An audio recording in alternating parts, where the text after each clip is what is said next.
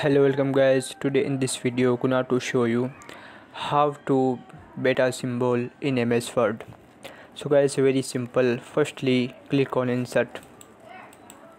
After click on symbol, click on more symbol. Type character code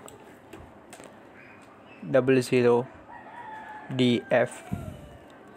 After click on insert and click on close. That is. So guys, this is very simple and easy method if you want to beta symbol in MS Word.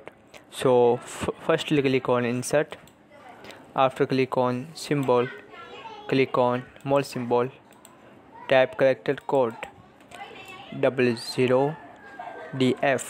That is. Click on insert and click on close. That is. So guys, this is very simple and easy method if you type symbol in MS Word beta symbol. So this is very easy and simple and quickly method. Thank you for watching this video. Please subscribe my channel for latest update.